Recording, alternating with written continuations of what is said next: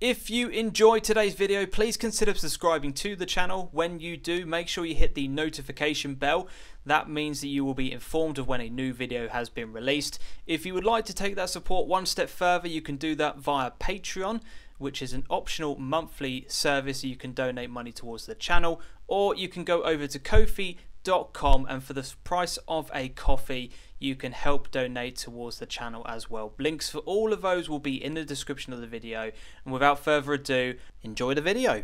Right, ready? Yeah, absolutely.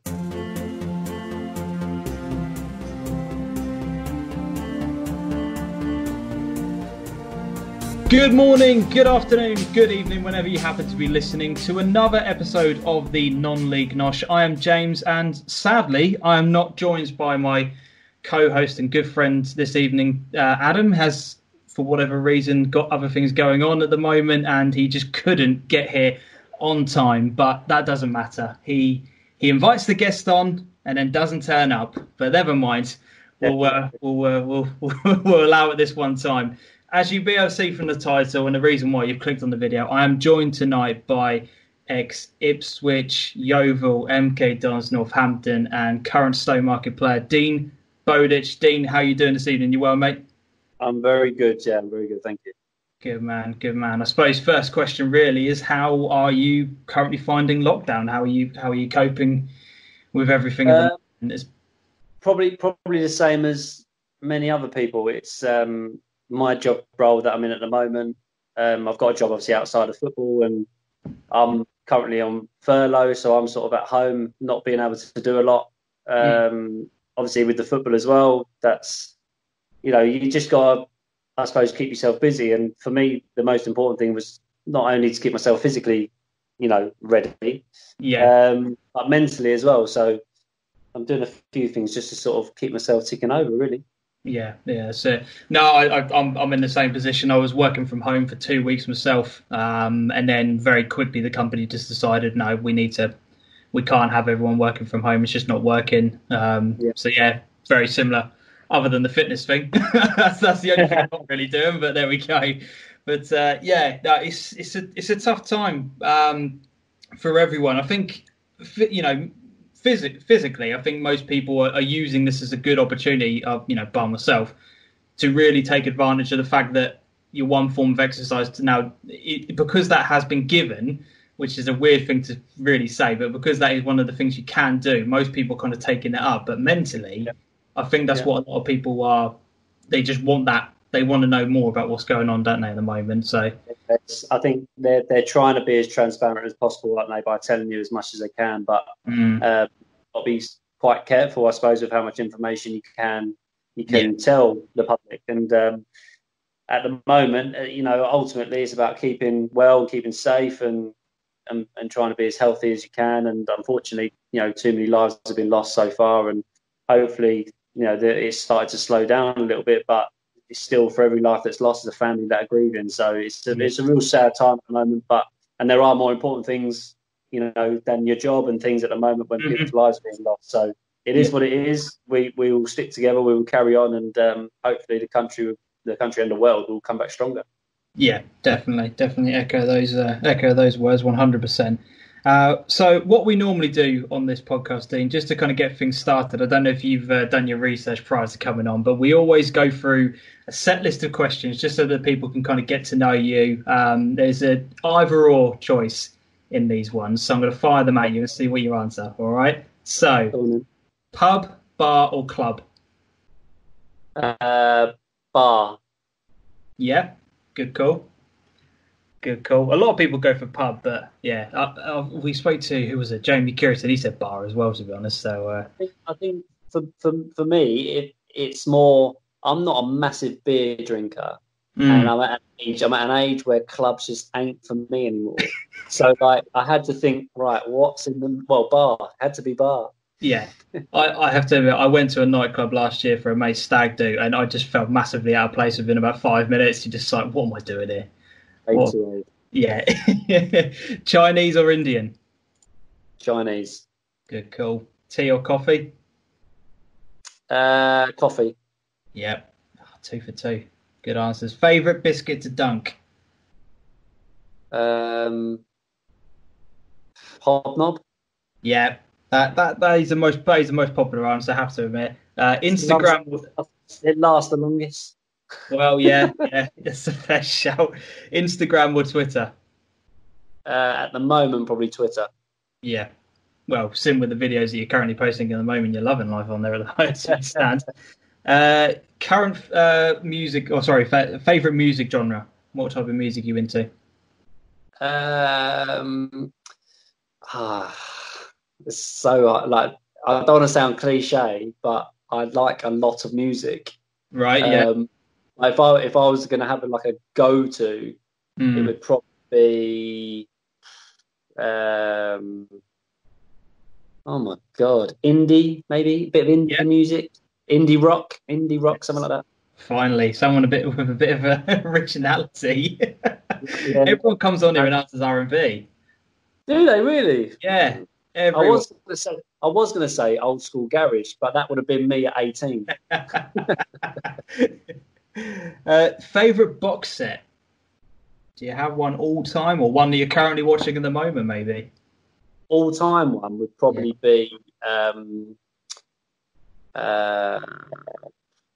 Do you know what I really liked? And I don't know if it's everyone's sort of cup of tea, but 24 was massive for me. Yeah, 24. Yeah. Like I don't know whether it's just the action in it.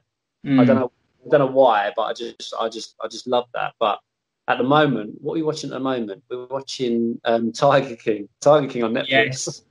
Yes. Oh my days. What's going on there? I have to admit, I sat down and watched that with my missus, and sort of like the second episode from the end, she was just like, "Oh, this is just getting silly now." Yeah. I was like, "No, this is life. Like, this is America." Watched like 4 episodes, and like every probably 30 seconds, I just looked at my missus to say, "What's going on here?" That's just like my household. Just like my household. Favorite film? Do you know what? Probably something like a Tom Hanks, probably like a Green Mile or something like that. Green Mile. I'm not like a massive. I do watch films, but I'm not like that's my number one. I'll watch that again and again and again. Yeah. But like anything with Tom Hanks, like Saving Private Ryan for me was yes. Green Mile though. Green Mile. I've watched that about 10 times. Quality. Yeah, that is a good shout. We had Castaway on last night. Was another answer we had. So there you go. Tom Hanks is clearly your favourite people. Cats or dogs? Dogs. Yeah. Sky or BT? BT. You're the first person that said BT. Yeah. Other than football, favourite sport? Golf. Golf. I'm waiting for the day that somebody says NFL, and then I can really just like let loose into a chat. But so far, yet to be. I'm not sorry. Let's get into some football questions then, and then we'll move on to kind of like our main talking points. Football team you support? Spurs. Yeah, fair enough. Favorite player growing up? Who was like your idol? Teddy Sheringham. Any particular reason? Why was Teddy your favourite? Him and Michael Owen. I think at the time when Michael Owen went to the World Cup and done what he done. Yeah. I was just amazed by this kid who's just like he was just tearing it up. Yeah. And, but I've always considered because I came through the ranks at Ipswich. Ipswich like they breeded like footballers, like what we would call like proper footballers. Right. And at the time I was coming through the academy, Teddy Sheringham was like in his prime. Like, 99, you know, like he was just doing ridiculous things. Yeah. But he was so underrated. Like everyone still thinks he was a fantastic footballer, but he was world class. Like his intelligence, like his mind was already 4 or 5 steps in front of anyone. Yeah. And that was the bit that I tried to emulate.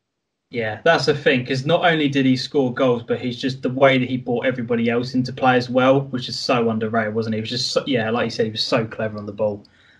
Best player you've seen live? Eden Hazard.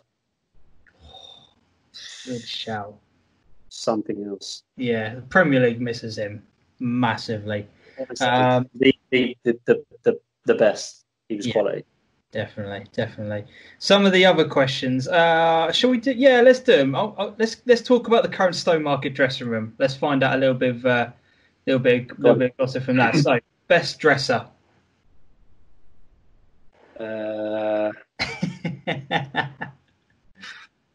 Best dresser. You can say Leon Otley Gooch. Yeah. Gucci, yeah. Good shout. Worst dresser. Dave Cowley. You didn't even have to think about that one. That was brilliant. Who sorts out the music in the changing room? Curtly Williams. Yeah. Good shout. He's in my year at school. Good bloke. Him. Yeah. Him or Bully. Tom Bullard. Bully's got some tunes, to be fair. Now, I think I might know the answer to this one, but the best dancer? Best dancer? The Kit Man, isn't it? Yeah. I knew that was going to be the answer. Dougie Boy's got some absolute shifts in him. Yeah, he has. If all you have to do is just follow Stone on Twitter and you'll know exactly what we're talking about. Who can't handle their drink on a night out? To be fair, I've not really been on a night out with any boys. Right. Not like properly. Okay. Who am I trying to think? We went on one night out for Christmas do, and who was struggling? Not men. No, everyone was all right, to be fair. No? So I can't really answer that. I think the next night out, I'll let you know. There you go. Best trainer. Best trainer. Best trainer, best player, and I'm going to match that probably Sweens. Yeah. Something else in. Yeah. He's non-league Messi. Worst trainer. Dave Cowley. Brilliant. The final one, from a Stone point of view, your best moment at the club to date. It's so hard because it's the way it's finished. Yeah. Do you know what I mean? It's kind of like. I can imagine. I mean, when we came back, who did we play? Who did we play? We came back from 2 down. Can't think what it was now. See, this is where I need Adam. He'd know that stat right away. Yeah, I can't remember. And we came from behind, and it was like you could see the togetherness in the group, and the team we were playing against. The guys on the bench were giving it large when there were 2 up, and right. And it was just that feeling like as a group, we kind of not just from like an individual point of view, how we feel we're the best team in the league, but the togetherness was quality that day. Yeah. So yeah, that was a good moment. That was a moment. Definitely.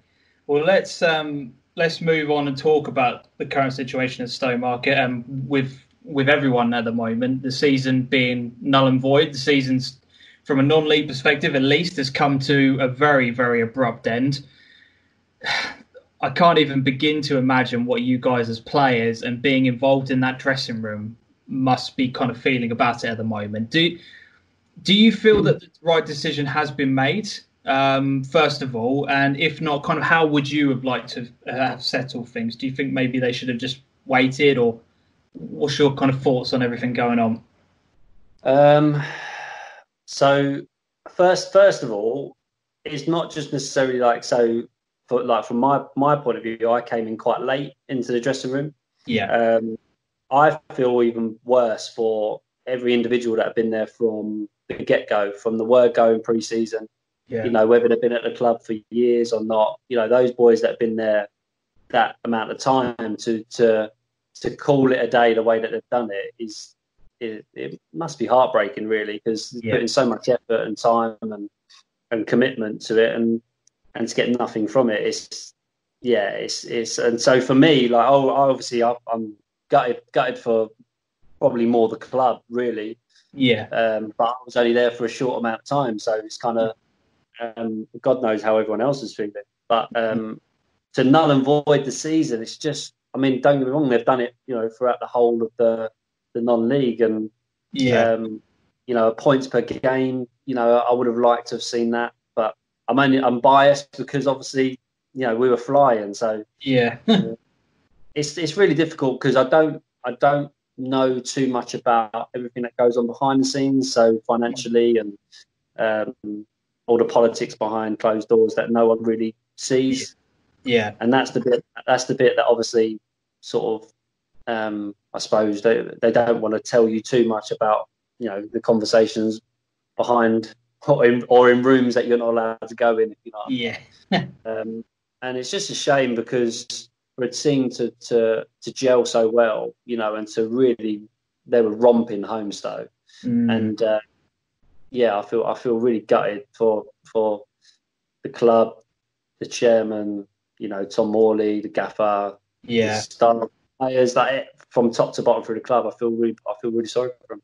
Yeah. So you think the points per game would have been the right way to settle it? Because we've been talking about this quite a lot on the podcast, and it seems to, especially from my perspective, the fact that the EFL and Premier League are still so adamant that they are going to get this season finished one way or another, and they've been waiting, and yet non-league was very quick to just kind of like dismiss it, like, no, that's it, season done. Doesn't matter. Do you know what I mean? So you think points per game was probably the right way to go? Do you? Yeah, I just think because I don't know enough about because obviously, cut a long story short, it's about financial gain, isn't it? So the Premier League, the amount of money that's in the Premier League, it's incredible. So they're always going to finish their season. If they don't finish their season, then I'll be shocked, and I think most of the world will be shocked. Yeah. Then you started to hear about the French league and stuff like that, how they've already sort of finished their season, and it's kind of. I would have liked to have seen us finish the season in some capacity, whether that's in points per game or, I was talking to someone the other day and they said, why can't we just wait and then play 5 games? 5 games, and then everyone plays 5 games, their next 5 fixtures. And then if you've got a chance of staying up or got a chance of getting promoted, then you still get that chance, but everyone else is in the same boat. Do you know what I mean? Yeah. And that kind of when I was talking to someone about that, I thought actually that's probably the best idea I've heard. But it's done and dusted now, isn't it? We can't do anything about it. No, because I suppose they went through a load of clubs banded together to sign the petition to say that they want the decision to be looked at again, but then FA just quickly batted that one. Didn't even really. They ain't going to change their mind. If they change their mind, it just shows weakness, doesn't it? They're not going to do that. No it chance. Does, and they also admit that they're wrong. So exactly. It's not going to happen. But again, from my perspective, it seems as if they just wanted to kind of dismiss it because they're so concentrated on then next season. It's all about, well, don't worry about this one. Let's at least start next season. But then, if a second wave of this all comes about, you're then going to be disrupting the following season as well. So, where does it? When can it end? Do you know what I mean? When can next? I don't understand why the focus is so much on next season when there's so few games left. I mean, if we were halfway through a season, yeah, fair enough. But we're like 80% done. Yeah. That's where I'm a bit, And again, I get accused of being biased because Stowmarket is my hometown club, so I do, I have that connection. But it just, I don't know, it doesn't sit well with me. But it's interesting. It doesn't sit well with a lot of people. It doesn't sit well with a lot of people, and unfortunately, they've got to make a decision some way or another. They're not going to please everyone, and it's kind of just a case of it's terrible, it's rubbish what's happened. Yeah, but it's done now, and the thing that I like about how Stowe have reacted to it is they've been really gracious in the decision. They've not come out and spat their dummy out the pram, or they've not gone mad. They've just said, you know what, like, it's devastating, but we'll march on. We'll come back next year, and we'll do it then. We'll do it next year. We'll show you, kind of thing. And that's the bit that I like about it. Yeah.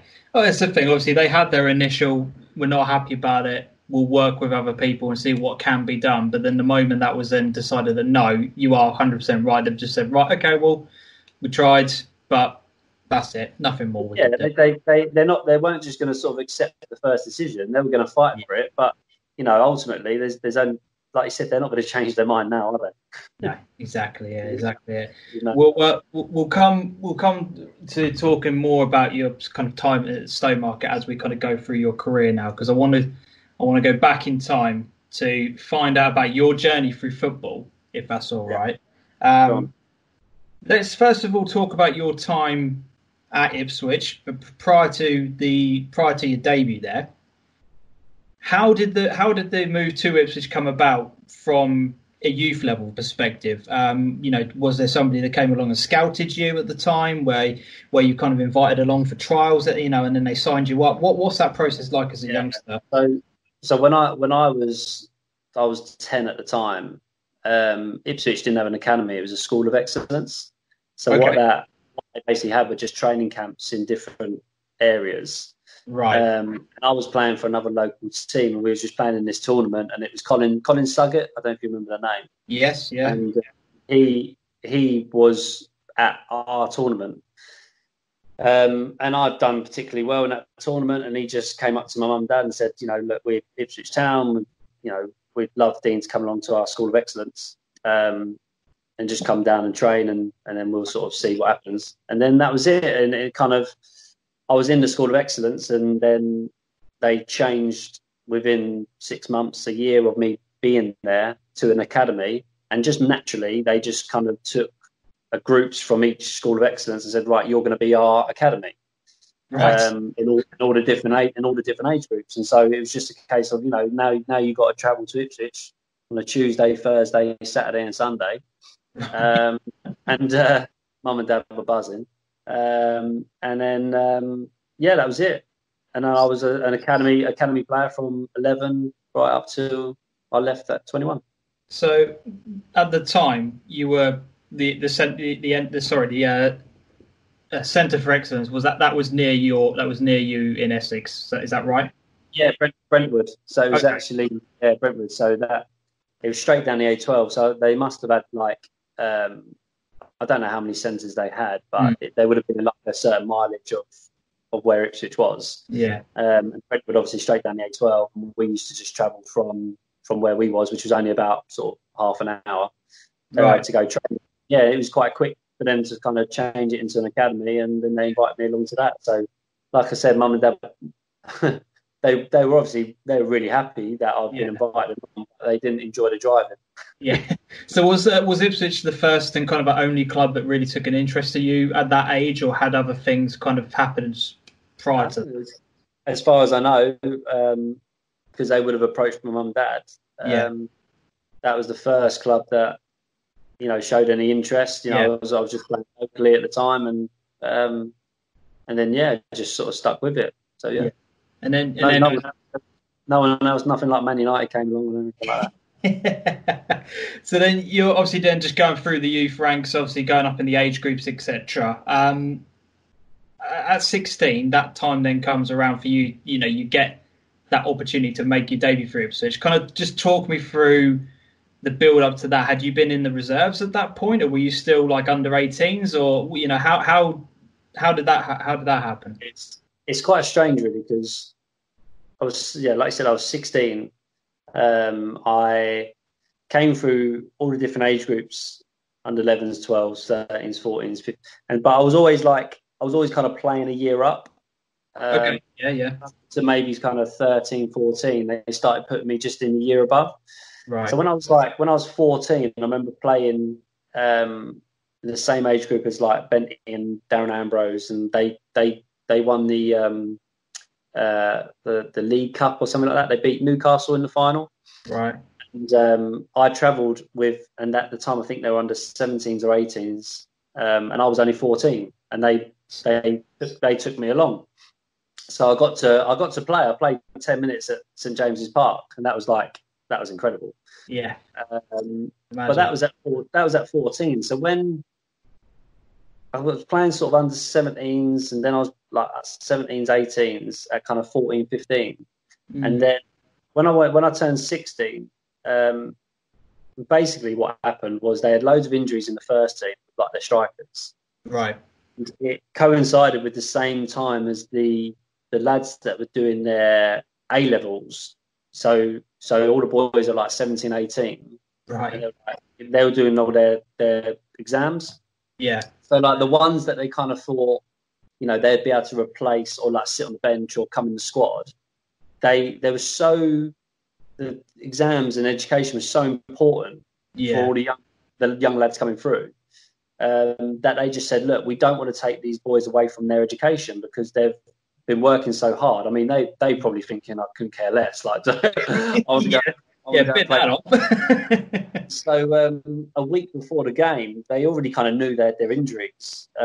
So they just needed to bolster up the squad a bit. And they just said, you know, look, you're going to be training with the first team.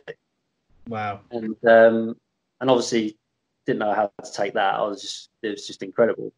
So I had a week, you know, Monday to Friday of training with grown men, because at the time I didn't play. Scary, yeah, really scary. Because if you think of like the day or the player of today, they're quite. Some of them aren't. They're not as boisterous and not as like cutthroat as it was back then. Yeah. And I walked in as a 16-year-old into a dressing room with, Jim Magilton. I've only got to name him because that kind of gives you a kind of a. That's all you need to say. Yeah. That's what the dressing room was like, and Jim, an incredible footballer, but he was old school. You know, real old school, and he was brilliant with me. He put his arm around me, and he helped me along. But you can just imagine how scary that might have been. Mm. Yeah, definitely. And then obviously, you know, match day comes around. You're in the squad. Did you kind of get any inkling that you were actually going to be making a debut at that point, or were you just kind of sitting there thinking, "Wow, this in itself is an experience"? I thought I was going to be just in the stand at the start. So I was obviously buzzing just to go along. And then when he named the bench, I was obviously on the bench, and I thought, oh my God, this is like, because I just to see the name on the back of the shirt. Yeah. That was that. I could have just finished my career there. And then with about, what was it, 20 minutes to go, 25 minutes to go, he sort of Dino, go and get warmed up, and a little pat on the head just to say, go on you go, go and enjoy yourself, and then the rest is history, really. So then that first bit where you then take the step over the line, what was that emotion like? Do you have any time to process it, or were you just what was kind of going through your head at the time? No, you don't really you don't have any time. No, you just kind of go and get warmed up. Yeah, no, like you just start sprinting up and down the line like a lunatic. And then he's saying, you coming on. And Joe Raw was incredible, really. When I look back at the managers that I've had, I always thought Joe was like, he was on me all the time, or like all the time to like hit target and like work on this, do this. And at the time, I thought he was just on me and like being harsh. But actually, when I look back, he was brilliant. He was such a good manager. And I probably didn't appreciate him as much back then as I do now, kind of thing. Yeah. It's a shame, really. If I was maybe 3 or 4 years older under Joe, I think I would have done a lot better. Right. So that's something that when he sort of put his arm around me and he patted me on the head before I'm going on, what great management that is. He didn't give me loads of like, you got to do this, got to do that, got to do this. Yeah. It was just, go on, son, on you go and have some fun, in front of a full house at Carroll Road. It was like, okay, let's do it then. Let's go and have a laugh. And that was it. And next week, I'm setting up 2 goals to win the game. Yeah. I probably should have mentioned this before we started, but as a Norwich fan, I do remember you actually coming on that day. So awkward. This is why I need Adam here, having the Ipswich part of me. Do you know what I mean? But no, I do remember you coming on that day. Was you there? Yeah, I was. Yeah. I had a season ticket right from I was about 6 years old, and it was just one of those that you see this name sort of like pop up on the screen. It's like, who's that? Oh, okay. All right, don't worry about it. If you haven't heard about it, don't worry about it. And next thing you know, you're setting up those goals, and you're just like, for Christ's sake. I think was that the game where Rob Green was wearing his hat, and the sun was like really in it. I'm not going to say this, that was the reason for it, but the sun was like really in his eyes. It was really bright that day, wasn't it? Yeah, his cap on. He must have pulled it down too far that day. I would like to say I'm sorry, but I'm not. No, that's absolutely fine. But no, that moment then where, the full-time whistle goes, you go back into the dressing room, you've just been part of that team, you set up, as you said, 2 goals on there.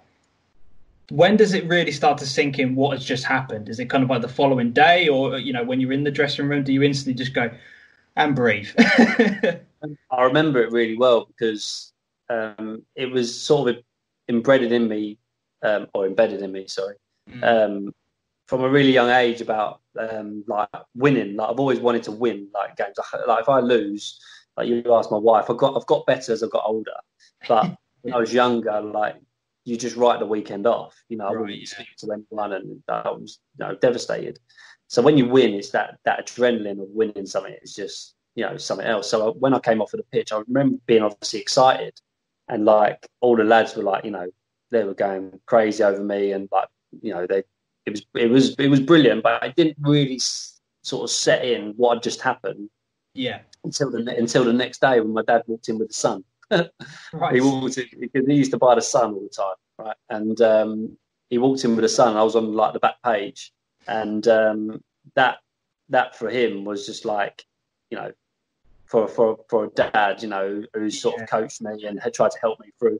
For him, that was amazing, and that was the bit that kind of made me think, right, okay, I've actually done something pretty cool there, and where might this lead me? So and then from then on, it was just like going in back on the Monday, and everyone was still buzzing over the weekend because ultimately you can't forget it was a big derby game, so it had always had that added spice, and I didn't realise at the time how important it was, not just for the players but for the whole town. Yeah, definitely.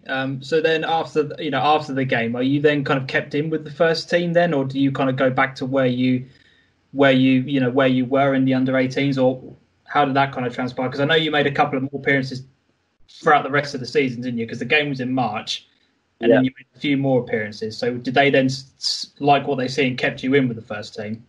Yeah, kind of like you just said, they kind of, when players were coming back fit, they just said like, look, you go back to kind of 18s and the reserves and stuff like that. And but at the time I couldn't care less. I was just like, no, it's fine. Yeah, I was just so happy to be able to make my debut, and it didn't bother, because they were so good at sort of bringing players through that you had that real trust in what they were telling you. So if they said that you might be just that little bit too young at the moment, go back and learn a bit more back in that kind of age group, and then maybe come back better and stronger for next year. And and so I just trusted them. Said I was never going to argue. I just said, yeah, absolutely, I'll do whatever. Yeah. And then was there any kind of conversation during the summer where they said like you're going to be more involved this season around, because then you made a few more appearances, obviously got your hat trick the following season. So were you promised more game time, or did that kind of just naturally happen as the season kind of progressed? Yeah, naturally, really. I think when after the debut happened, it was sort of quickly spoken about signing my first professional contract. Yeah. My 17th birthday was June, and obviously I made my debut in March. Yep. So they kind of said, obviously very quickly, like we want to sign you on a professional contract. So it wasn't necessarily like you're going to play more games. It was just like you kind of knew you was going to be more involved when they were giving you a professional contract. So it kind of like you just made sure you was ready. And so I just started to get a few more appearances here and there. And then, like you said, the hat trick game was, that was crazy.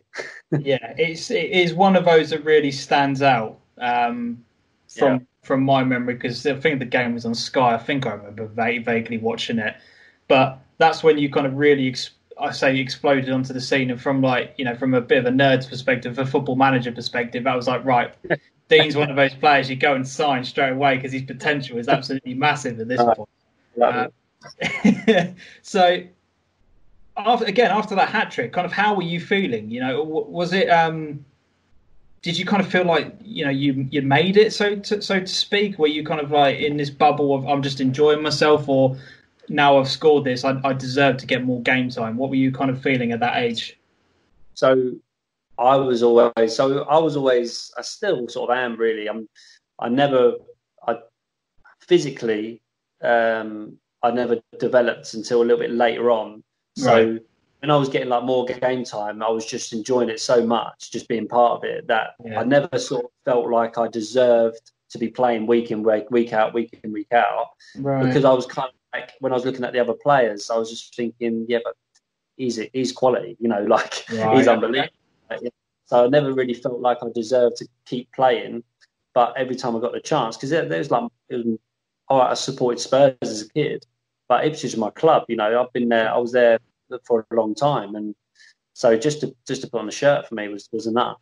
But then it was like the week before I scored that hat trick. I started up with Darren Bent, and Bentley scored a hat trick the week before, right? And it was just really funny because he banged in a hat trick, and it was like, you know, well done, Bentley, you know, tap him on the back. He's banging in loads of goals anyway. Like, well done, another 3 goals. And then the week after, because we'd obviously done well the week before, I scored a hat trick, and it was like, oh my God, like, like this is unbelievable. You scored 3 goals, and it's like, it's just the difference between me and him. Yeah. At the time, he was just like skyrocketing, just doing incredibly well, and it was almost expected for him to get a hat trick. Then when I scored a hat trick, it was like, oh my God, who's this kid? Like, he's just scored a hat trick live on Sky against Watford. You know, what's going on here?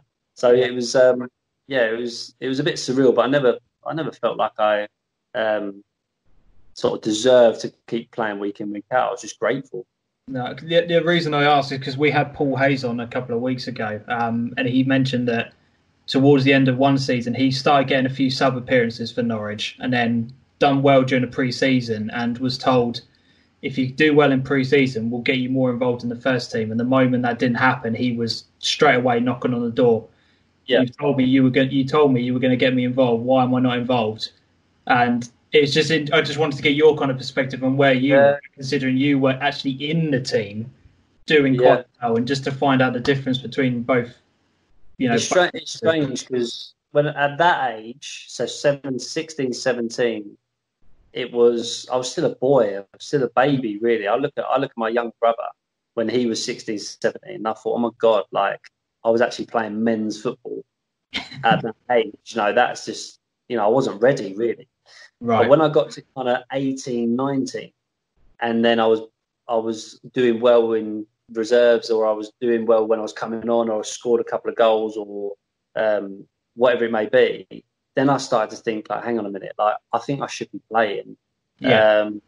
And that's when I decided, when I wasn't playing, and that's when I'd go knock on the door, and I would say, look, I feel like I need to play, and whether that's here or whether that's somewhere else, I need to be playing, because this is killing me. Like, I want to be on that pitch. Yeah. Hence why I went on loan so much, because I just wanted to play all the time. I was just about to ask, is that the reason why there were so many? Because I'm just kind of looking through your sort of stats on online, and you were getting games at Ipswich, but it wasn't maybe like on a consistent enough basis. So is that the reason why the loans were they all instigated by you because of you? The fact you just wanted to play football, or was that more the club? No, it was mainly me. It was quite funny, really, because when I used to go and knock on the door, Joe Royal, especially when I first knocked on his door, he was just like, he was actually quite impressed that I'd done it. I'd said that I'd kind of come in, and because he kind of knew me, like, and I was quite, you know, I wasn't a brash kid who was going to be like, I need to be like doing it. It was just like, I knocked on the door to Joe, like, Gaffer, like, I want to be playing. You know, I'm desperate to be playing. I want to go and score goals. I want to go and do this. And he just went, look, at the moment, you're not going to get games here. Yeah. He said, I love you being in around it and being close to the squad, but at the moment, I've got 2 or 3 strikers in front of you. Yeah. It's like, I was like, well, I need to go. Can I go? And he was like, do you know what? Yeah. Go play some football. And if I need you, they always used to have like a clause in there to say, if we really need you back, you know, I'll bring you back. And that for me, that wasn't a problem, because, you know, ultimately that's what going on loan is. You go on loan to impress, and then you come back and you play for your club, you know. Yeah. And that's all I ever wanted, was to play as many games and score loads of goals for Ipswich. And when it wasn't happening, I was like, well, I'll need to go and play somewhere else. Yeah, that's fair enough. And we kind of go forward through the seasons, and then it gets to the end of the 2008-9 season. You're then released by Ipswich. Did you how did you feel when that decision was made? Because again, I saw the conversation I had last night with Alex Bradley. He's a youngster currently playing at Lincoln, and he said that actually when he was released by West Brom, because he knew that he wasn't going to be getting the right game time, it was actually more of a relief to be leaving. Would you kind of describe it in the same way, that it's just like, right, I can now reinvent myself? Yeah, I think slightly different for me in that, because I was at the club from when I was 10, and then Roy Keane came in, and there was, well, the thing is, like, you hear so many stories about Roy Keane. Yeah. And when he first came in, it was like the last couple of weeks. It was really strange when he got appointed. It was like 2 or 3 weeks left of the season. Yeah. And it was just his chance just to basically stand there, watch a few players and make decisions on them. Right. And we had about 11, 12 players out of contract. Okay. I was one of them. And so I kind of had it in my mind already that he would want to have a big clear out and get rid of a load of people. Okay. And that's basically what he did. And I remember going in and already feeling like, I'm going here and I need to sort of resurrect my career somehow. Right. So he was so good, like it wasn't just like, yeah, look, we're not having like all the best kind of thing. Right. He was really polite in saying, I've spoken to all the other staff in and around the place, and they speak so highly of you, but they've all sort of been in an agreement that whilst I'm manager, I'm not going to get the opportunity. So the best thing for me is to go. They were never going to ask for any money for me because they didn't want to stand in my way of progressing again. Right. So, which again was testament to the club. Really, they could have made a few quid, but they just didn't. They just said, no, we need you to go and play some football. Fair enough. You're going to have a career, and that was it. So at the time, I knew it was coming, but I remember getting home and I was upset. I cried, and it was a tough time for me that I knew I was never going to be playing for that club ever again. Well, at that time, it's a massive part of your life, isn't it? It's a massive chunk of your life, so it's understandable. Yeah, huge part, and so I knew, even though I knew it was coming, it was really upsetting, and I just knew, right, this is it now. I've either got to roll my sleeves up and find somewhere and go and prove them wrong, kind of thing, or I do something else, and I rolled my sleeves up. Yeah. So when you are then a free agent, is it one of those things where it's kind of just like trials galore and contracts coming in and agents on the phone? I've got this club available. What do you reckon of it? Or what kind of options were available? Obviously, we know you went to Yeovil in the end, but what was on the table when you were an free agent? I went on a couple of trials, which I was happy to do, because I feel like I needed to prove myself to someone to give me a contract. I was never one to kind of say, well, I should be getting a deal elsewhere because I've played a few games with Ipswich. Jesus Christ, like, in the grand scheme of things, I only played 70 games. I've not played 500 games, and if I played that many games, then I'd probably expect that someone doesn't need to see me before they sign me, kind of thing. But I hadn't done that, so I needed to go and prove myself. And I went to Notts County, and I was on trial there, and they at the time they were in League 2. Yeah. And I remember I'd done a week's training there, and the week that I went, I didn't touch a ball. We just ran. And I thought because it's pre-season, they just said, like, what we do is for the first week we just run, and then the second week we start getting the balls out. So I thought, right, okay, so I've just got to prove to them that I can run. Okay, fair enough. So I went out and I'd done the week, and it got to I think it was the Saturday or Sunday. It might have even been the Friday, and I got a phone call to say that Yeovil were interested in seeing me, and they were in League One. So I thought, I want to try and stay as high as I can. Yeah. At kind of early stages. So I sort of politely went in and said, look, Yeovil have asked to kind of see me, and I want to go. They weren't too pleased because I think they wanted to sign me, but I just kind of said I've got to take the gamble, kind of thing. Yeah. And then I went down there, and for the next week, we had the balls out. There was running. Don't get me wrong, but there was so much more with the ball. And after that week, they just said, "Look, we want to give you a contract." Yeah. The only reason why we really wanted to see you was not to see you as a player because they'd seen me play for Ipswich. Yeah. It was just to make sure that I was fit. And because I'd done that week slogging at Notts County, I was fine.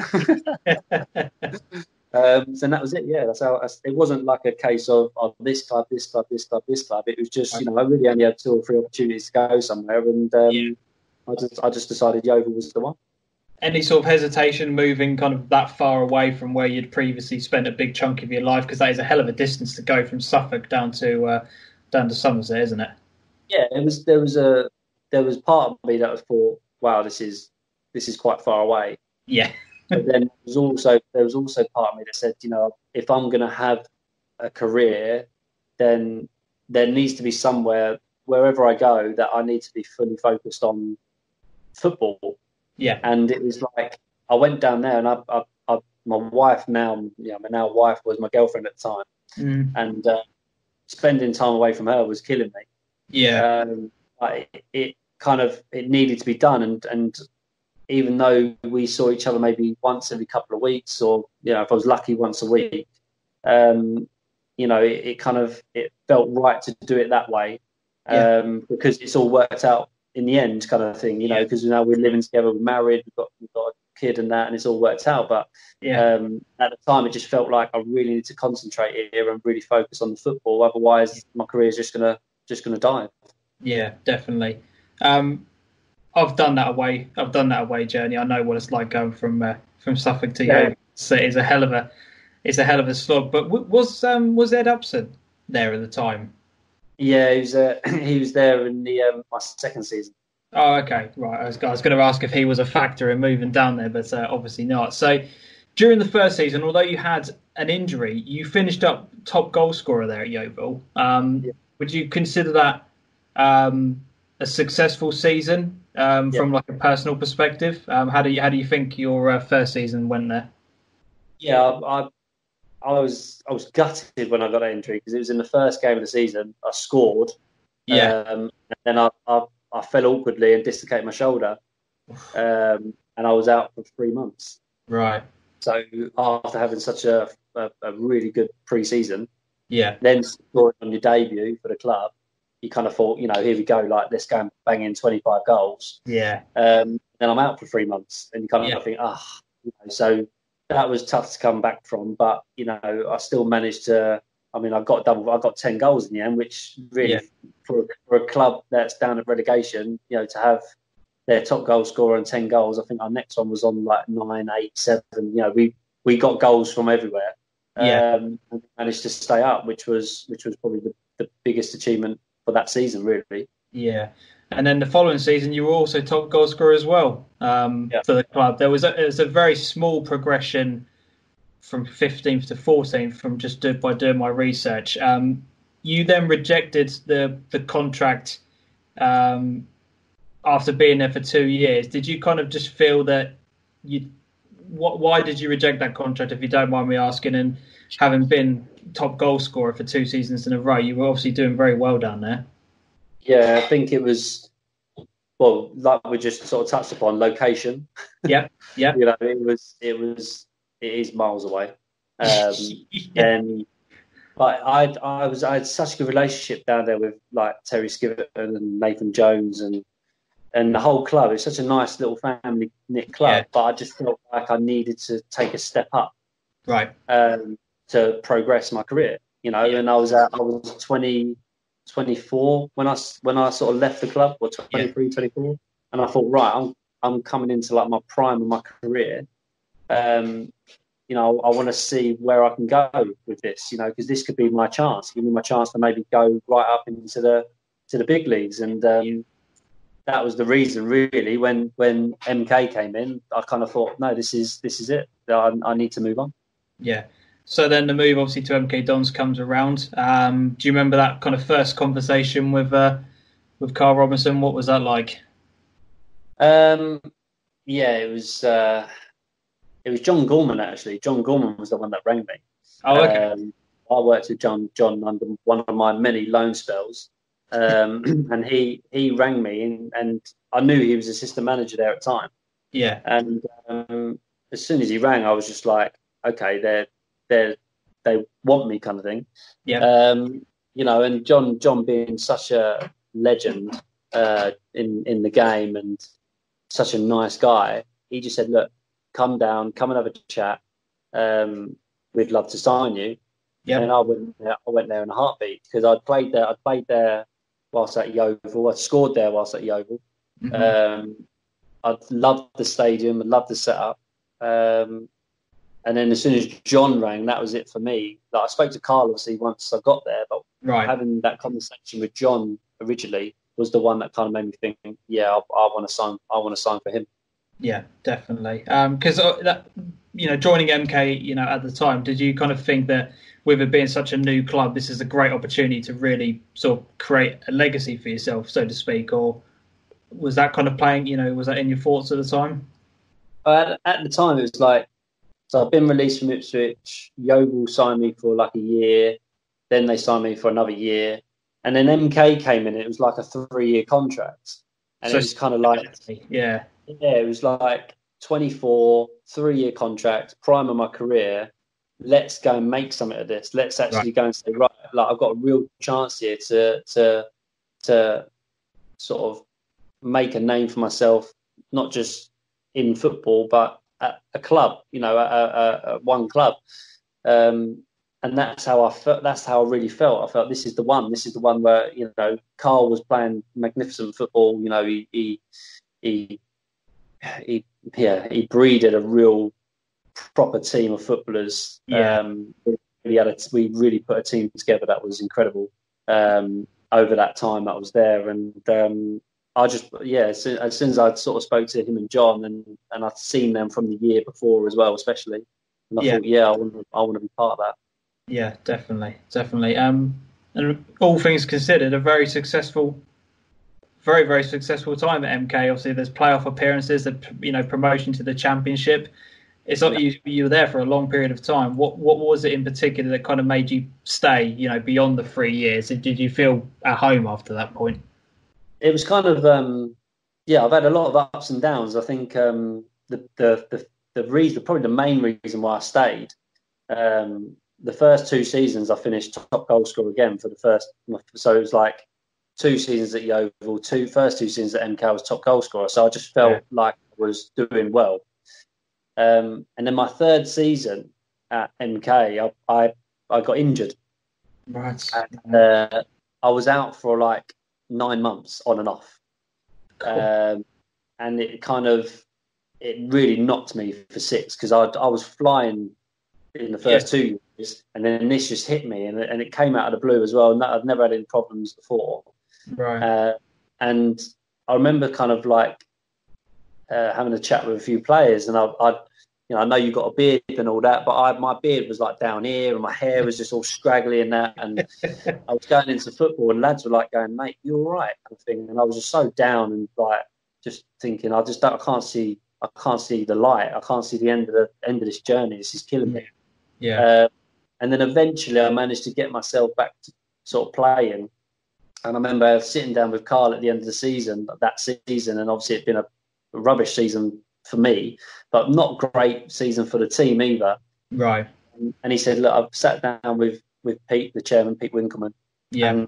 And we feel like you deserve to be given another year, because this year just hasn't reflected how you've started at the club. Yeah. So we feel like you deserve to have that chance now you're back fit." Yeah. And that, for me, that was like that showed me sort of the type of club that it is. Do you know what I mean? Like, it was kind of, they really actually care about their players. Yeah. And I know there's like loads of history with the club and how it's formed and that, and there's a lot of hatred towards the club. But when you actually work within it, and you ask many players that have been there, they all say the same thing. They really do care about their players. Yeah. And I just got given that chance again. I just said, I can't now leave. Yeah. I can now go somewhere else. Yeah. So I stayed for that extra year, and that was the year we got promoted to the Championship. Yeah. No, I very much hit a chord when you just said that, because I remember it was over a year and a half ago. I injured my ankle quite badly. I tore 3 ligaments in my ankle. I was out for 6 months, and I remember spending a lot of time on my own at home. Not, the visitors start to slowly dry up over time, and you can sink into a very, very kind of dark place during that time. Kind of like, was there one person in particular who kind of helped you out and kind of changed your sort of like mentality at the time, or was there like a combination of people? How important were the club as well in that moment? Do you remember? But family, for starters, were like, they're always there.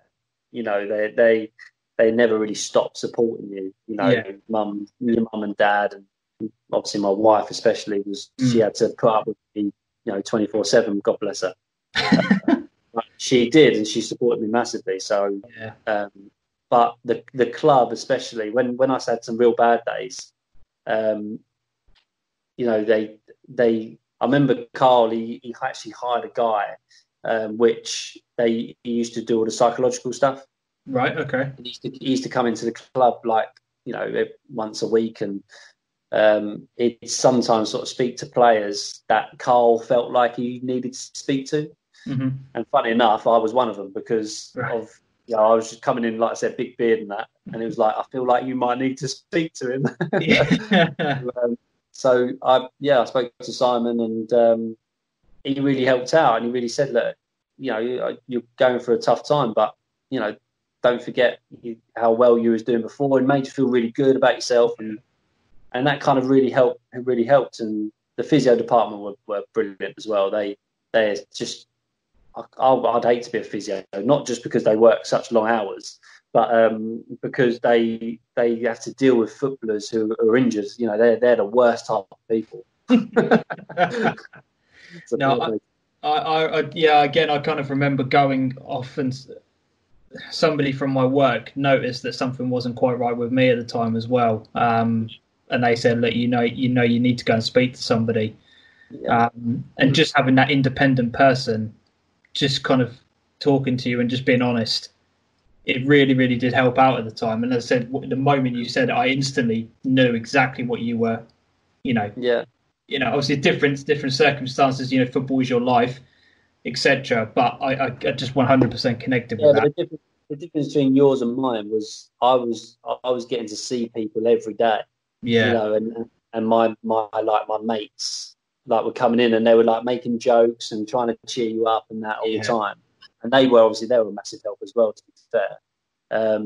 But if you're at home and you like you said, you get your visitors at the start who are kind of like free flowing every day, and it starts to dry up. I can only imagine sort of what you have to go through. So it's tough. It is tough when you're injured. That's the thing, and obviously, you mentioned obviously about your wife. I remember, my wife at the time she'd come home and be like, oh, I'm going out with the girls this evening. Do you mind? I'm like, oh, no, it's fine. It's fine. Yeah. Don't worry about it. But then you just spent like the last 8 hours on your own, and you just like, oh God, it's another 4 hours. Cry. How am I going to cope? 4 hours? I'm sure it's longer than that. Well, yeah. But anyway, let's get back to the football then. So, you have the season back after the injury, and you mentioned about the promotion season. Would you say that was one of the highlights of your career, that moment, or would you say it was like the top moment, getting MK up into the Championship? Yeah, best moment of my career so far. Yeah. Well, it will be the best moment of my career. I can't see anything emulating like that now. It's kind of when you like I was saying, you put a team together that just they click on the pitch, off the pitch, whether it's football, whether it's, playing on PlayStation, whether it's like different hobbies and golf or whatever, everyone was just on it. And you just get that feeling going into training and like people are still like going into tackles and tackling, but there's no like arguments. It's just like, it's all done properly. They're not tackling to hurt you, tackling to win the ball. And then it's like, you will play games at the end of training, and it's like real like fire to win the game, and suddenly just see this team are going to do something well this year.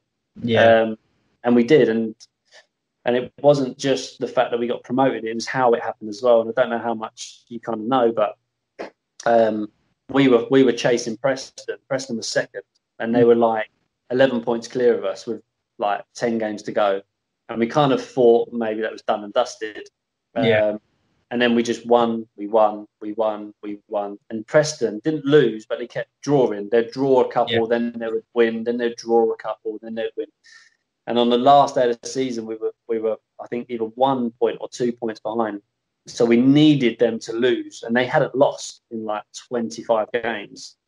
And they were playing Colchester, who were they needed to win Colchester to stay up. Right. So Colchester versus Preston. We were playing Yeovil. Yeovil had already been relegated. We were 4-0. We were 4-0 up at half time, so our game was done. Yeah. And we were just listening out for the score at the other game. And then there was this massive roar, and Colchester scored, ended up beating Preston 1-0, and then we went up. We overtook Preston on the last day of the season. So that was like, that was the best feeling ever. Yeah. Brilliant. I can imagine when, as you said, your game's kind of done and dusted. It's just about going through the motions and, like you said, just keeping an eye. I can imagine that must have been a hell of a. They showed. So the Dons put it on their Twitter. They've done it through YouTube. Played yesterday. They played our promotion in 2015. Was it? No. Yeah, 2014-15 season. Yeah. And they played today. They played when they got promoted last year. Right. And I watched the last 10 minutes of the game. I only caught the last 10 minutes of the game yesterday. And it was so funny because we had obviously won the game, but we knew Colchester had just scored. So we were just literally just passing the ball around. Yeovil wasn't pressing us because they just thought, what's the point? What's the point? And it was like a real rubbish, crappy training game. It was just it's such a rubbish game to watch. But it was just, the excitement was just, it was brilliant. And what came after that as well, was just the best time ever. Brilliant. Yeah. And then you're back in the Championship after all, after leaving Ipswich. You're finally back in the Championship. Why do you think that it didn't work out for MK in the Championship? Was there anything you kind of pinpoint and say that, we just didn't get the rub of the green, or, why do you think they couldn't survive that particular season? So there was probably a number of reasons. I think the rub of the green one is a great shout because we conceded, I want to say we conceded maybe 10, 12 goals in the 89th minute plus. Right. In quite a few games to lose the game. Do you know what I mean? So we were dropping. So I know it's only 1 point, but over 10 games, we would have stayed up. Yeah. So the rub of the green at times was, I suppose you can call it a little bit of concentration as well and stuff like that. So there's a lot that we kind of fell short on that season. But the biggest thing for me, and I know I've spoken to the chairman about it sort of at the time, but we let the wrong players go that season. We had Will Grigg, who fired us basically from League One into the Championship. Yeah. And I felt like we didn't do enough to keep hold of him. Yeah. Because we, as another player, as a teammate, I was quite happy for him to be earning 3 times as much as me. Because I knew he was going to go and score 25 goals to keep us in the league. So that didn't bother me. And every other player would have said the same. Yeah. But we let go that kind of player who just knew how to play our system. He was banging in loads of goals. He liked all of us. He loved the club. Yeah. And we didn't keep him. And it just felt like, if we're gonna go again, we needed to do that. And it just showed. We didn't score enough goals, and we leaked obviously too many towards the end of too many games. Yeah, because again, kind of just literally as you were talking there, he scored 21 goals in the season that you went up, and then your top goal scorer in the Championship was 6 goals. Yeah. So there you go. At the beginning of the season, he was gone by that point, I'm guessing, Will Grigg, before the season had kicked off.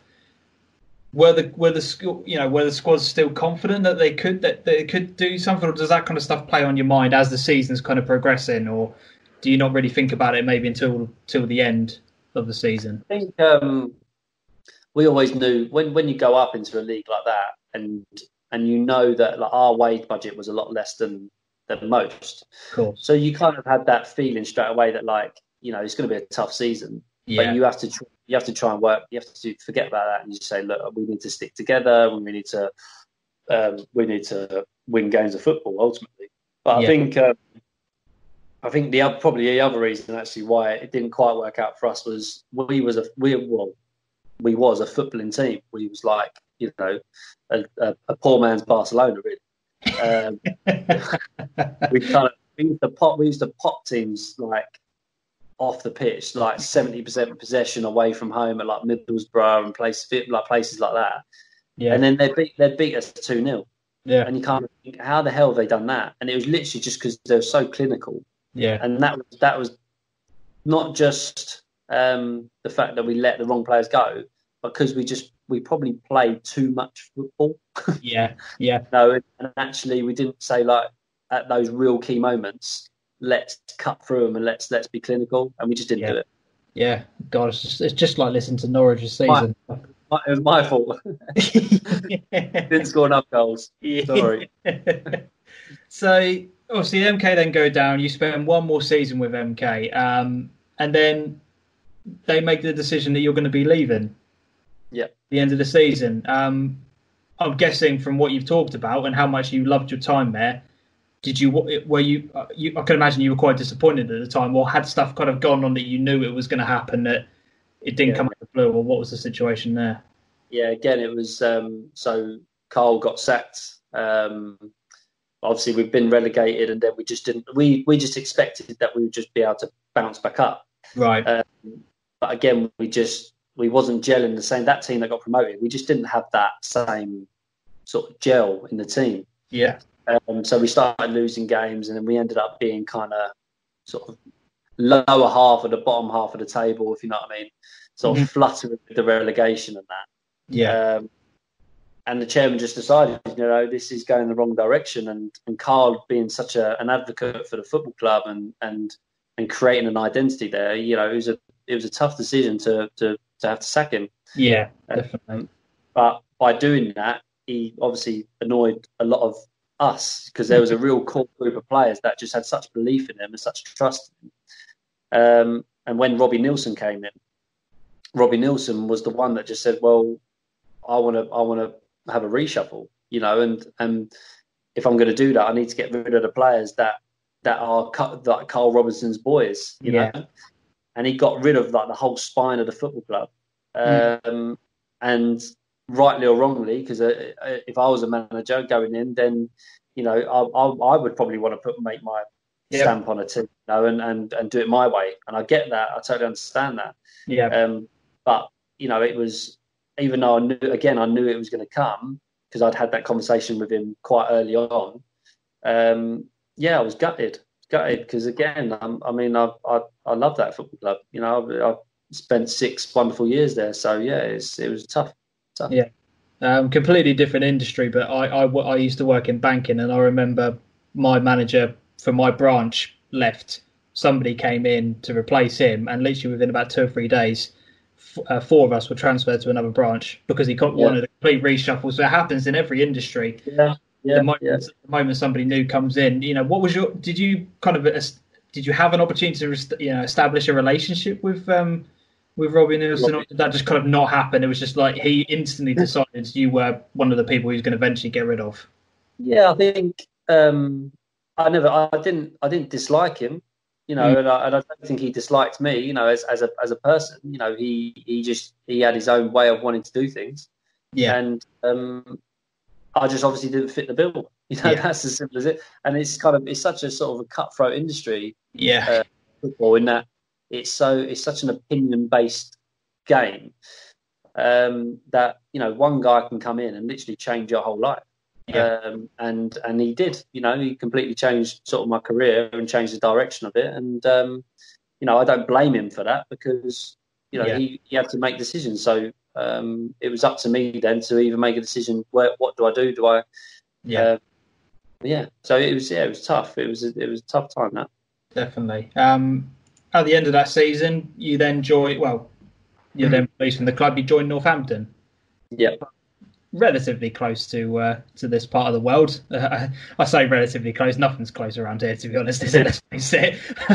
But again, what offers were on the table at the time? Do you remember? Were you having conversations with different clubs, or was it very similar to when you joined Yeovil? Like the moment someone said, "Look, we want you," this is the opportunity. You kind of jump at it. Yeah, it was probably slightly different this time round because I'd established myself as like a sort of, I suppose, a League One veteran. Really, I'd created most of my appearances in League One. Yep. And I wanted to kind of stay there. I didn't want to drop down really. So there was a few clubs that came in sort of League Two and in the National League, and I just kind of said, look, I want to try and stay in League One as best as I can. Yeah. And it was Justin Edinburgh at Northampton, God rest him, that came in for me and said, would I sign for Northampton? And I didn't. I'll be perfectly honest. I didn't jump at it. I didn't jump it at the time because in my head I was thinking, I'd done well obviously we'd been relegated, but I'd proved myself to be able to cope with the Championship as well. And would there be someone out there who might be able to sort of take me in and maybe bring me as a squad player for me to prove myself in a high level? And I was kind of in a little bit. I didn't really know what I wanted. Yeah. And then there was always something bugging at me in the back of my mind saying I'd moved to Milton Keynes. We've settled in Milton Keynes, me and my wife. I didn't really want to move a million miles away. And Northampton came in at quite early on in the summer. And I kind of didn't jump at it. But ultimately I was thinking, but they're only up the road. They're right there. They've got a lot of history. They're a good football club. Yep. And they're in League One. So I'm thinking, why have I sort of hung around? Why haven't I just gone and signed there? And then eventually I sort of said, no, I'm gonna do it. And I went and signed there. And the best thing as well was not just because it was local, but I was 29. 29, I was going to be turning 30. Yeah. And they were offering me a 2-year contract. And I thought, again, sort of to be secure in that, it all just seemed to be the right place to go. And so that's what that was my main sort of reason for signing was for a bit of security and to see what we could do. And then within a month of the season happening, Justin Edinburgh gets sacked. Yeah. For you, who has just signed a new 2-year contract, and there was probably loads of players at the time who had come in and during the summer as well, when the person who's brought you to the club and is managing that team goes very quickly, what are you thinking? Because that must be like a massive uncertainty. Like, oh God, do I have to prove myself again? I've got to go through all of this. I've just spent the whole summer. I've finally figured out where I want to be, and now the bloke who's trusted me is gone. Yeah. What are you thinking then? So when I first signed there, I kind of you sort of go through the motions of thinking, right, it's just up the road. I had other things going on outside of football that I wanted to be close to, sort of my wife and stuff, and it was kind of like it was the right decision to sign there. I have no regrets for signing there. But then when you get there, and I'm thinking, right, now I actually want to do something. I want to actually prove myself. I've still got that desire to want to win games. Yeah, I've got a chance here. This is a good chance to maybe get this club up in the playoffs or for promotion and stuff. And you start dreaming. You start thinking, actually, this could be it.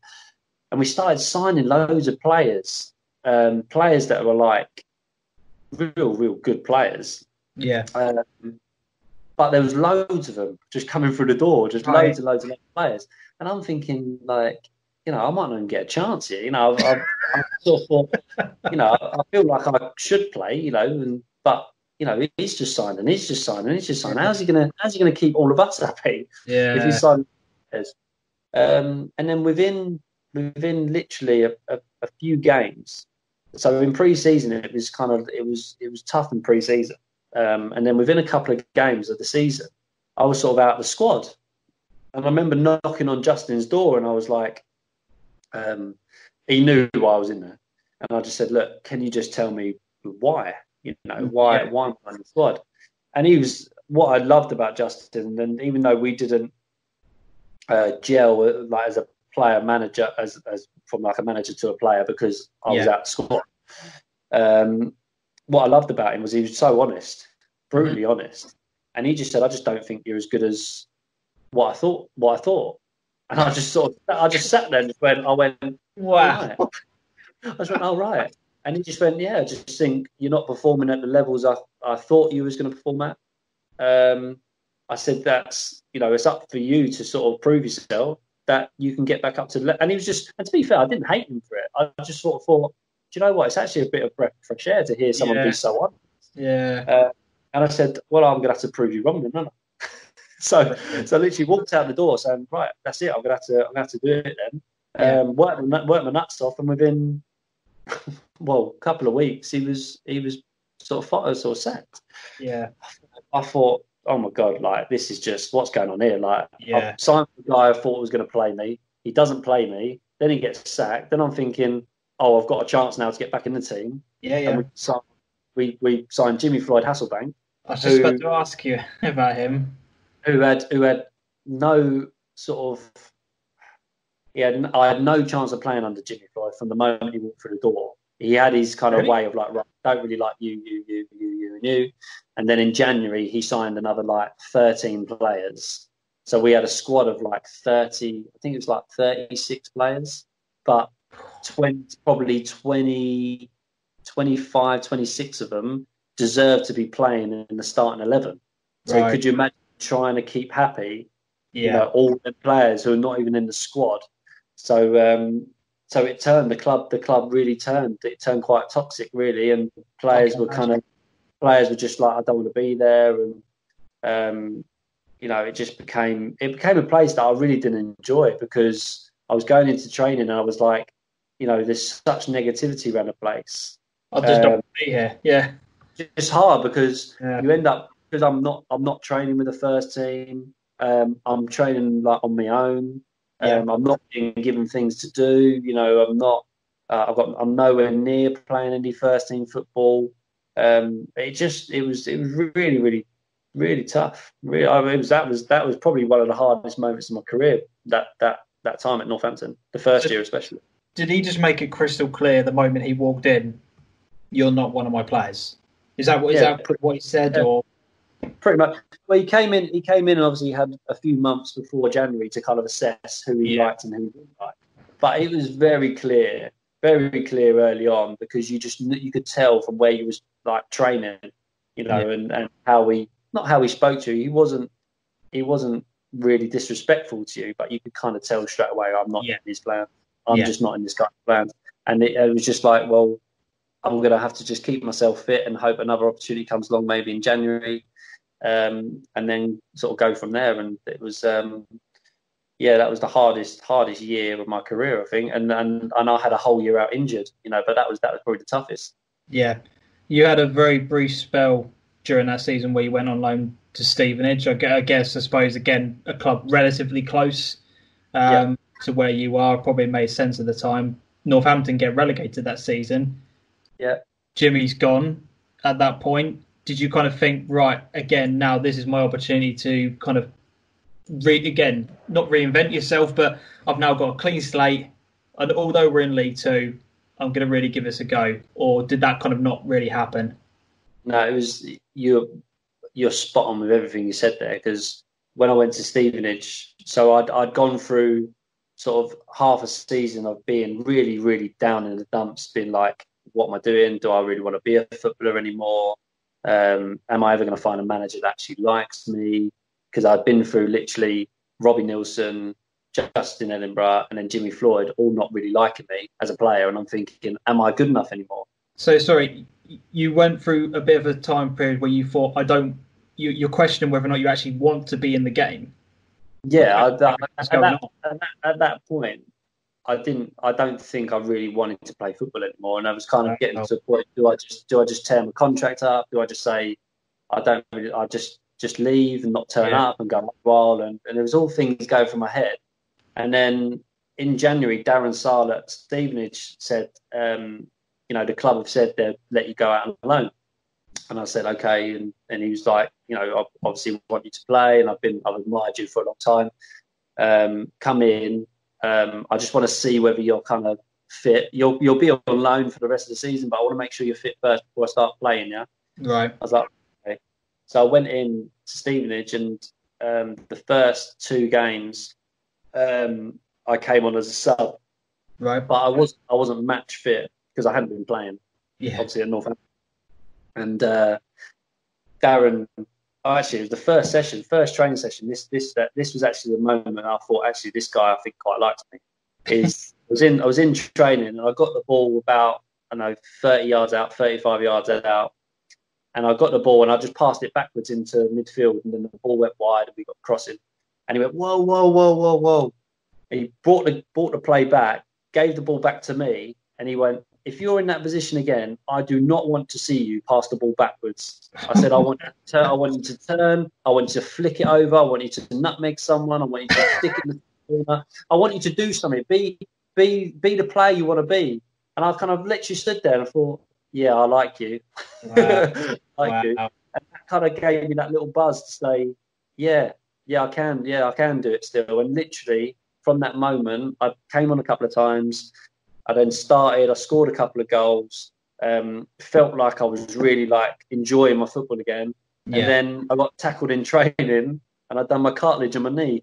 Oh God! So that kept me out for the rest of the season. So, but it was just enough. It was just enough from that time at Stevenage to make me think, no, I want to carry on. I can't leave yet. Yeah, and then again, we kind of during that summer, as I said, Jimmy then goes. Which, from your perspective, must be, you'd never like to see somebody lose their job or whatever, but you must be thinking, right, I can now go back. I'm in League Two now, whatever the case may be. I can now come in and go again. Let's just give this one more crack. What happened during the course of that final season at Northampton? Because ultimately, at the end of it, you and several others were released. At the end of that season, why did it not work out with the club? Was it just again managers, or what happened? Yeah, probably a little bit of both from manager's point of view. Myself, so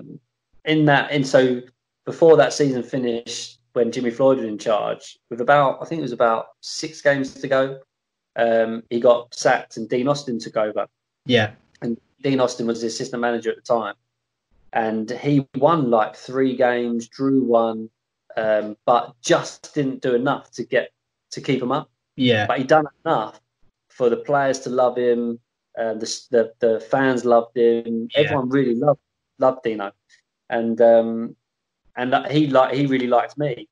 And I remember having a phone call from him saying, "Look, get yourself back fit because you're in my plans. I want you to be part of the team." And again, you're going, right, this is it. Yeah, I've got this chance again.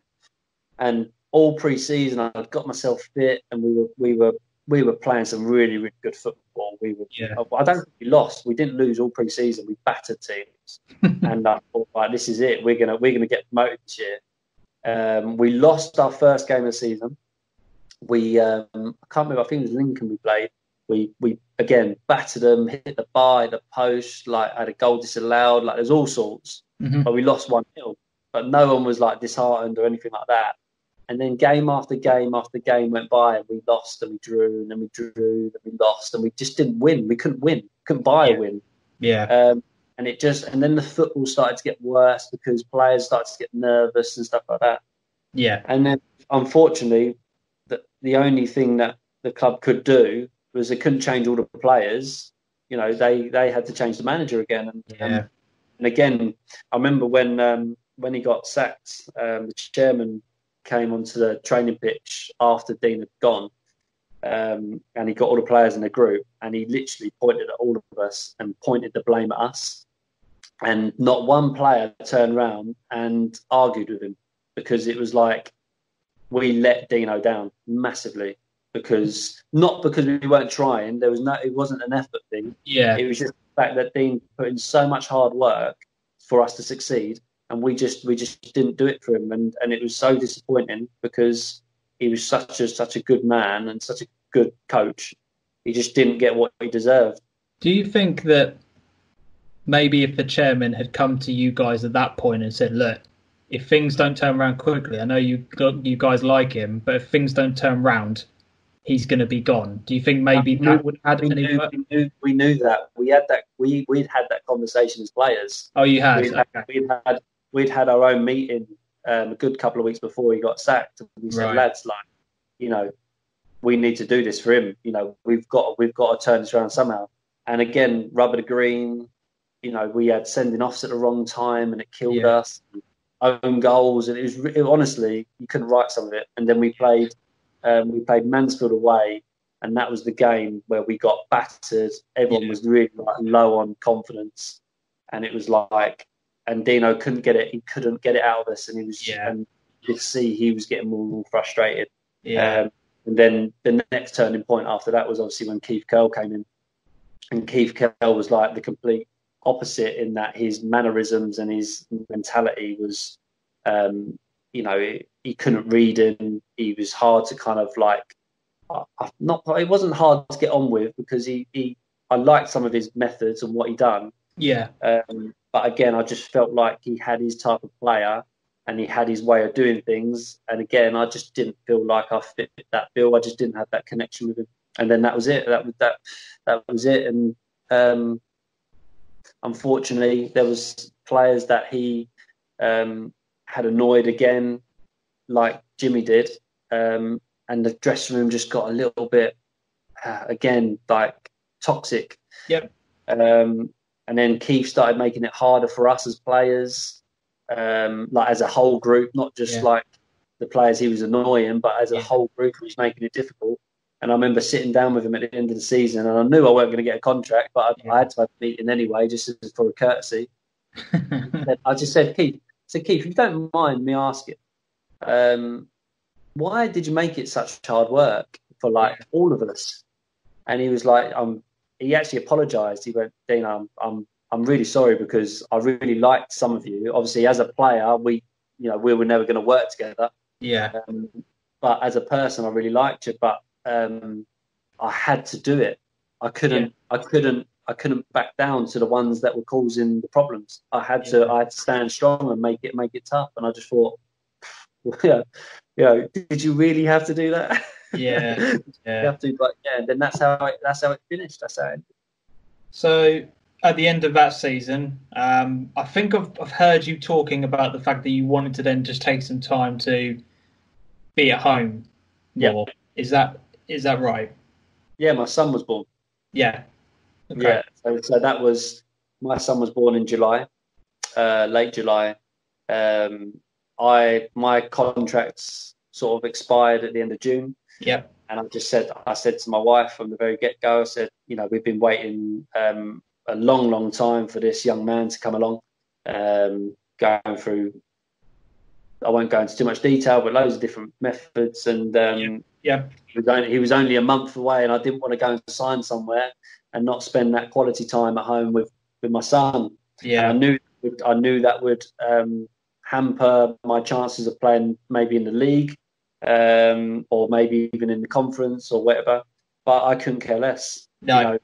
When you've gone through that, when you've gone through all of that sort of stuff to get to that point where he's finally here, I couldn't. Honestly, it's such a strange place to be because all I've done, I've played football all my life. That's all I've done. Yeah. And to be able to turn around, literally with a click of my finger, to say, I couldn't care less about that now. I've got my son, and that's it. And I spent 3 months at home, just over 3 months at home with him and my wife, and I've never been happier. Honestly, it was the best time of my life. Yeah. I 100% relate to that. I've when my son was born, he was born in November, and I took all of my holiday so that I could then spend that plus the paternity at home. So I spent a solid month at home with him, And then it then transpired that I was then ill for a little bit. I had a couple of weeks off with work, etc. So I was then at home with him for that. No, don't be using those quotation marks. No, and then obviously with all of this stuff going on at the moment, I've just had that massive solid chunk of time with him, and you never get that back, do you? It's an amazing. And the thing is, like, everything that's going on now, you know, and we're coming up to 6 weeks in lockdown, and there's been so many lads that I've spoken to that have said, you know what, like it's obviously not great being away from football, and I miss the boys and I miss the games and I miss the adrenaline. He said, but there's one thing that, you know, the one massive positive is that I've spent so much time with my kids, and you know, being able to teach them things that, you know, I wouldn't have maybe been able to do before, and it's one of the real positives that's come out of this is actually family, isn't it? Is it? So I spent 3 months at home, best 3 months of my life so far. I was knackered for all of it, but it had to be done, and I wouldn't have had it any other way. Yeah, definitely. And then we come full circle, as we talked about at the beginning of the podcast. Then the offer from Stowmarket comes, and again, I've heard that somebody spoke to you about it, and you said no. Yeah. And did you then go back to them and say, actually, if they're still interested, I'm potentially about it? So it was Jack Ainsley had messaged me in the July, I think it was. Might have even been in the June, and just said, you know, would I come and sign for Stowe? And I said, Jack, I'll be perfectly honest with you, I'm not signing anywhere. You know, I'm not going anywhere. You know, it could be Man United, I'd still be at home. And I said, I just said, look, I'm going to be at home. If anything changes, then I'll obviously let you know and stuff like that. And then, a good few months later, he sort of, I'd started training with Barnet. Yeah. And I said to Hayley, because I'd been at home for obviously a while, and I said, and she had, well, funny enough, she said to me, she was like, look, are you not missing it? And I said, well, I'm a little bit. I said, but I'm having such a great time at home. Yeah. And she said, yeah, but I feel like you need to go and do something. I think she was just trying to kick me out the house.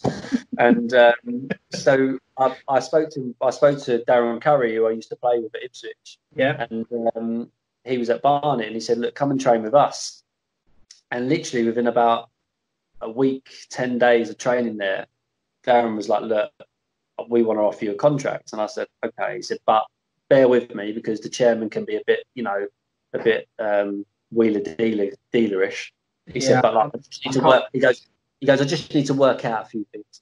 Yeah. And I was like, no worries. So I just left it, and then it went about another week, probably about another week, 10 days, something like that. And then they said, look, we've got an offer for you. And I went in, and it just felt like I'd been through this whole career, and I'd played nearly 500 games and scored a bundle of goals. And it felt like it was just taking the mick out of me a little bit. Really? I'd also been there training, and I've been training for nothing, and obviously grateful for the opportunity, but proving day in, day out that I'm good enough for this team. Yeah. And then I just thought, no, you've kind of taken the mick out of me a little bit there. So I kind of said, look, I'm going to have to go away and think about it. And then the next day, he came back to me, this was the chairman, and said, well, offer's off the table. There's nothing for you here now. And I just went, all right, well, thanks for the last 4 weeks. I'll see you later. That was it. It's Tony somebody. I can't remember his name. Is it still him? Is he still there? Tony, what, the chairman? Yeah, is it Tony something? I can't remember his last name now.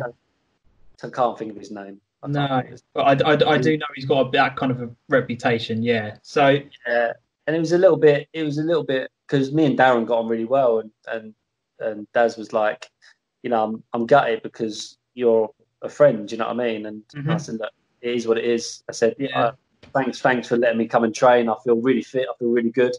Now you give me a chance to go somewhere else, like fit. Right.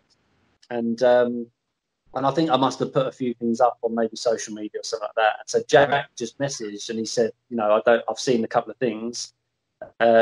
would you speak with Rick?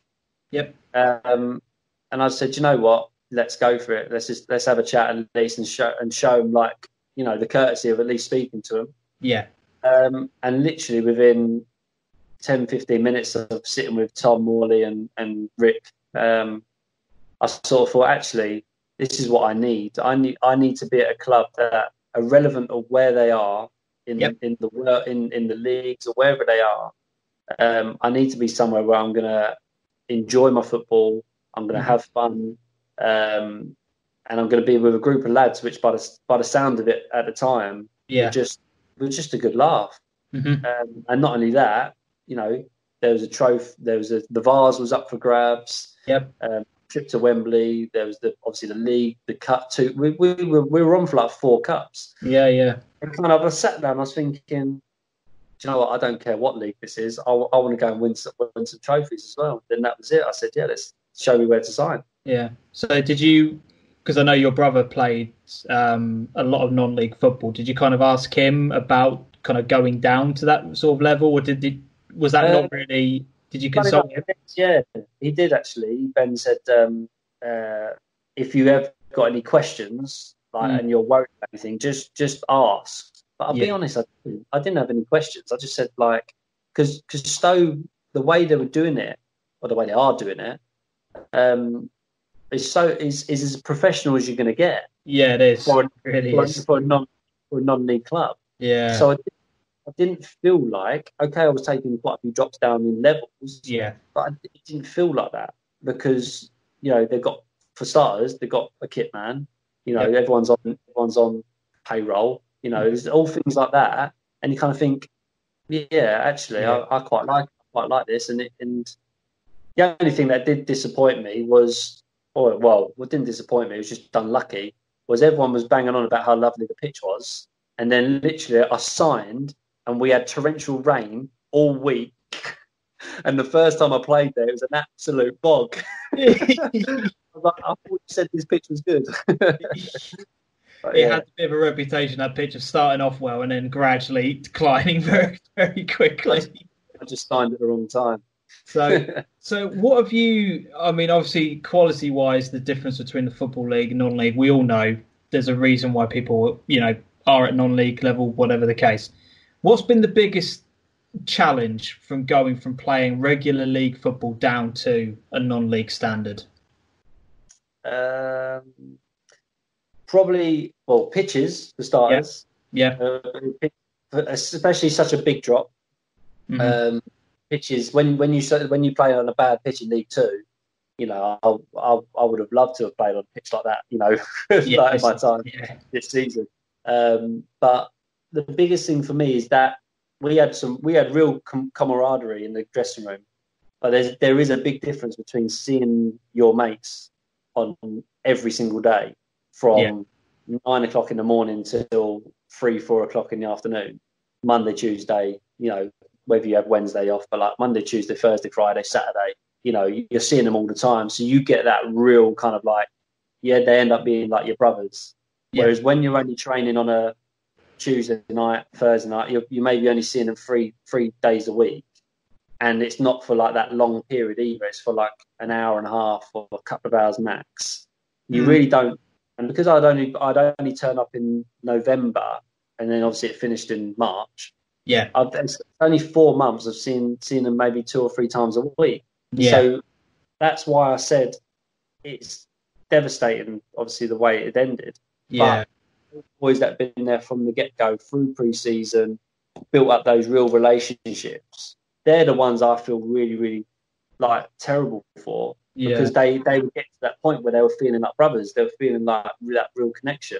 Mm-hmm. Whereas I was just at that point where I was just getting to know people, and then it gets cut. And so that's why it felt like a little bit.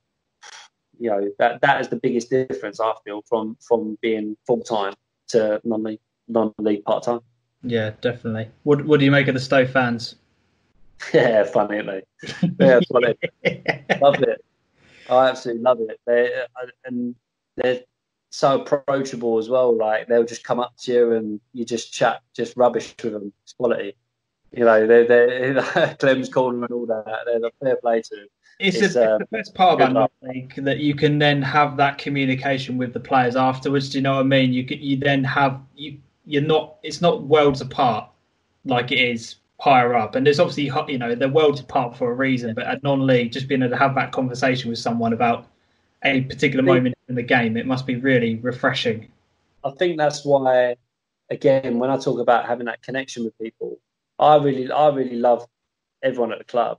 And it's kind of, and all the fans and everything like that. They took me in really nicely, took me in really well. And like, there was always that little bit of like banter, like, you know, if I made a mistake, it was like, bloody hell, I thought you were good or whatever it was. You know? And it's just, you know what I mean?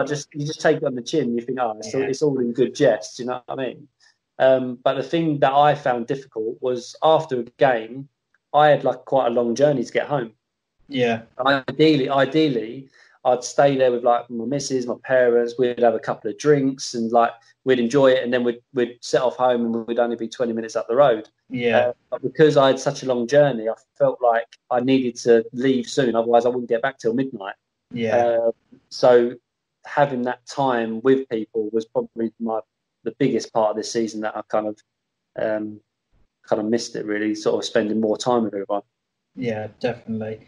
And now that the season has come to a very abrupt end, if you don't mind me asking, obviously I don't know, but what are you kind of thinking for next season? Have you kind of thought that far ahead, or are you just kind of watching how things unravel in the world and then just make a decision after that point?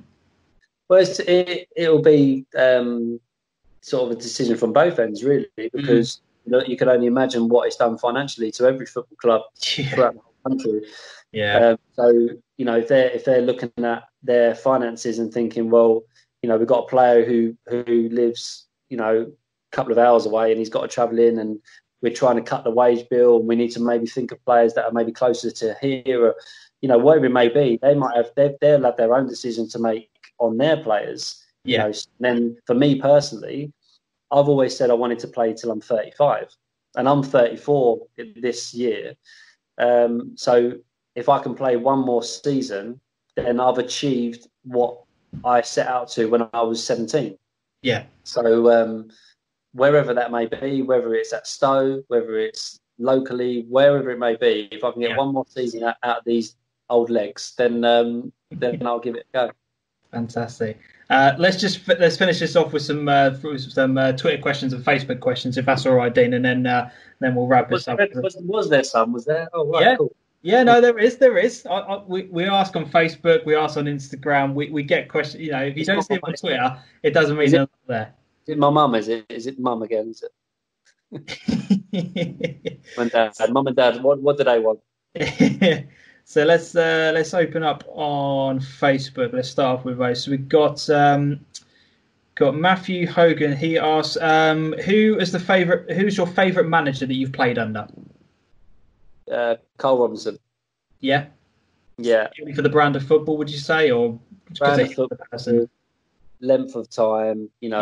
He helped me. He didn't just help me on the pitch; he helped me massively off it as well. Yeah.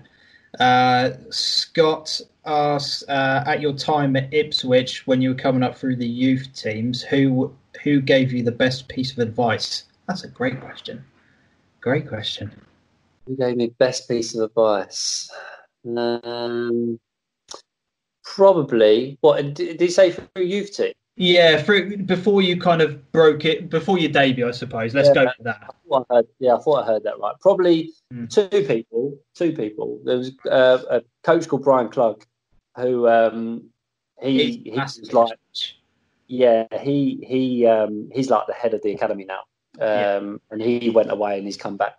But he was like a dad. He was like my football dad. Do you know what I mean? Yeah. So anything that he said to me, I took as gospel. So he was a massive part of my development. But the second guy was I don't know if you remember him, Marcus Stewart, maybe something like that. He sat next to me when he was having lunch when I was 13 or 14. Right. And what they used to do, the first team, because again, a real tight knit club, is if we were training and having lunch and the first team had trained the same day, they would come and just sit with us. They would go and like mingle with all the, and we were just like looking at all these players. Like, oh my God, like, you know, this is Marcus Stewart. And he sat next to me, and he sat next to me. He was like, "All right, son, you know, what's your name?" kind of thing. And I'm just chatting away to him, and he was just like, you know, and he just said the real kind of generic stuff, like, you know, you got to work hard, you know, be selfish when you're going for goal, and make sure you hit the target, and all this stuff. And I'm just looking at him like drooling, thinking, "Oh my God, Marcus Stewart." so yeah, Marcus Stewart, but Brian Clough. Brian Clough was my football dad.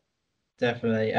We've got just a couple more. So this comes from Steve Sand. He says, what is your favourite goal in your career? If it's one of the hat-trick goals, I'll ask you for another one.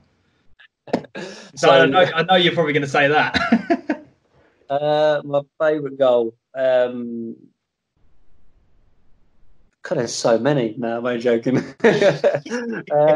But to be fair, I scored a goal against AFC Wimbledon when at MK Dons, and obviously people will understand the rivalry.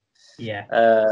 And it was the first time actually that AFC had got into League One, and so it was the first league meeting. We'd met in the cup before, but it's the first league meeting, and so there was that added kind of like, you know, whoever wins this game is like the better club.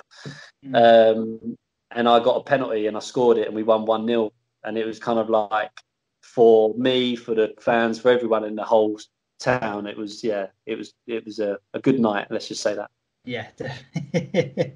And the final question that we've got comes in from Simon Stone. He says, "Would you ever consider management after your time in the games?"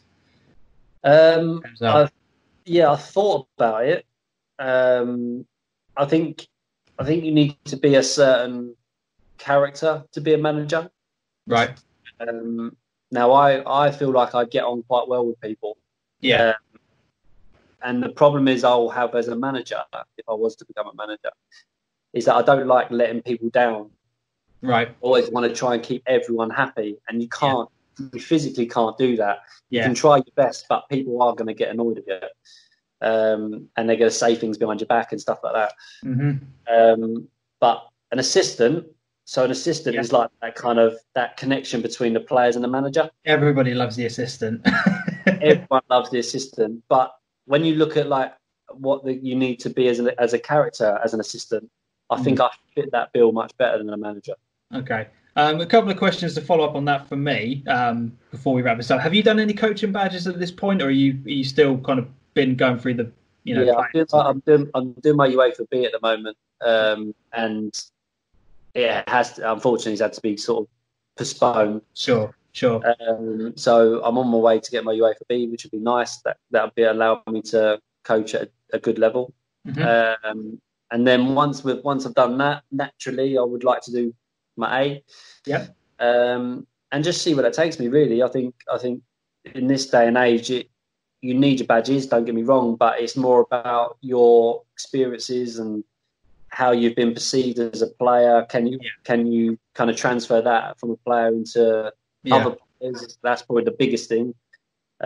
Is using that knowledge to then say to the next young player, you know, this is what you've got to do to better yourself. So that's a challenge in itself.